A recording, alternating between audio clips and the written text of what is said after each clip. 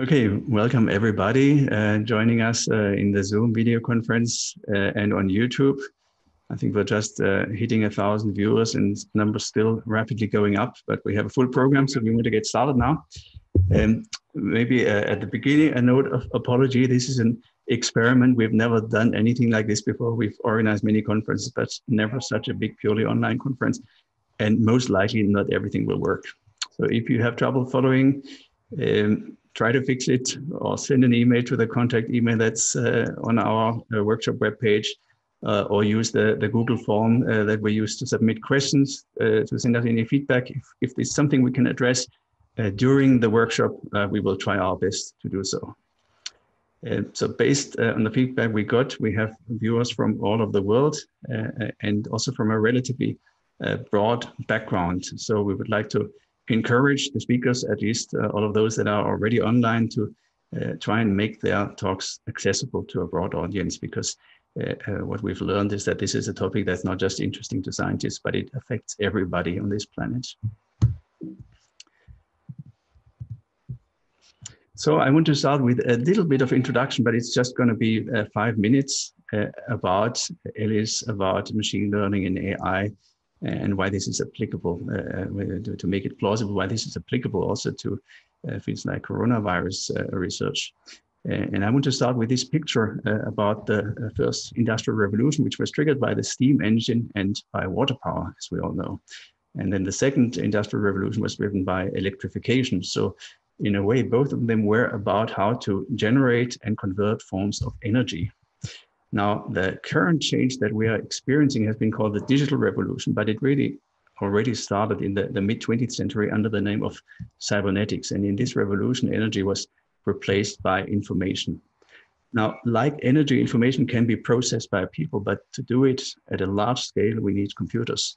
And like energy, information is probably a conserved quantity, so we cannot create it from thin air. Now, the first two industrial revolutions had major consequences. We all know that, and the ongoing one may be similar. And in fact, it's our information processing abilities, not our physical strength, that make us human, and that are the basis of human dominance on this planet. Now, like the industrial revolutions, we seem to have two phases. The first one was driven by computers and programming languages.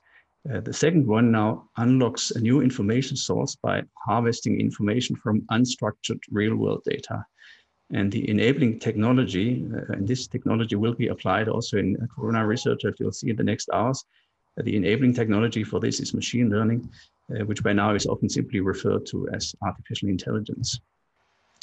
Now, the ELLIS network, which hosts this workshop, started 2 years ago as a grassroots movement driven by some of the leading European AI scientists.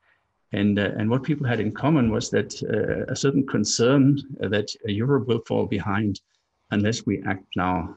And we think we can still safeguard and develop European technological sovereignty in this field. And it's not just about money. It's about coming up with the right mechanisms to build excellence, which attracts and enables the best young talent. And it's about creating ecosystems where basic research, applications, and economical development, such as startups, work in synergy. And it's about how to make each ecosystem stronger by connecting them across Europe. Oops. Now, to realize this vision, we implemented a set of measures. So the first one are the ELLIS programs. These are modeled after the Canadian CFAR programs. They bring together a group of 10 or 20 of the top scientists in a field and work together. They work together, they meet several times a year on workshops to drive the development in one area, and I'll get back to that in a minute. Second component is a PhD and postdoc program. So we are in the process of creating a truly pan-European PhD program and postdoc program where people get to work together with several advisors of their choice, which we've learned is highly attractive to the top students. And we're very happy that both of these, the ELLIS programs and the PhD and postdoc program, will be supported by the ELLIS proposal, which was a proposal that we submitted together with and coordinated by our partners in Finland to the European Union under the Horizon 2020 program. So this will be funded with 12 million, and we'll use this to support these two measures. And the third one is that we're in the process of establishing a set of ELLIS units. So these are little ELLIS research labs within existing research institutions. And we made a public call for these labs last year, and we got an overwhelming response. A huge number of outstanding places wanted to start an ELLIS unit, bringing to the table their own funding. So we have several hundred million euros that are now being invested in ELLIS units. And we were planning to have a big celebration, a big event today on the 1st of April at the Royal Society of London. We had been planning this for months, organizing all sorts of things. Now, we all know that the world has changed since then. Obviously, we're not meeting in London today. And we're also not meeting to celebrate our ELLIS units. We hopefully can do this at some point in the future. But we are experiencing that the world has changed in our daily lives, but also in our work. And it affects all of us, or I think certainly many of us within ELLIS, also in the choice of research directions.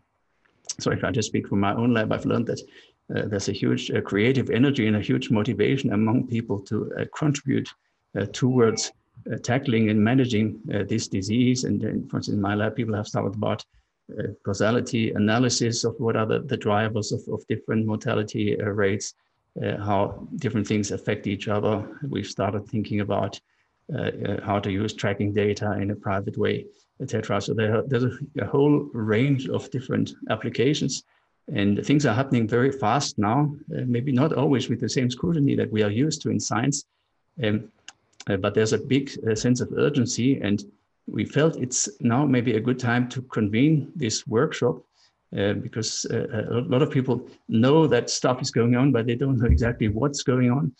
And this workshop should facilitate presentation of what's the current state of the art in different directions. Where can we make a contribution? What kind of technologies are necessary? So that people in the audience can also see a match where they can bring their own expertise to the table. Now, coming back to this program, so we launched this set of programs across a variety of fields, some of them in basic research, methods development and theory, but some of them in application areas, such as one that's in the climate sciences. And we also launched one in the field of health, machine learning applications in health. And with the recent development, put this program at the center of our activities, if you want. And a lot of people in that area of health are actually actively working in that area, but also in other areas of ELLIS, but especially in this area are actively working to manage and contain this disease. And with this, I would like to hand over to Olli Stegle, who is one of the directors of the ELLIS Health Program, who will tell us a bit more about this program and about today's workshop. Thank you very much.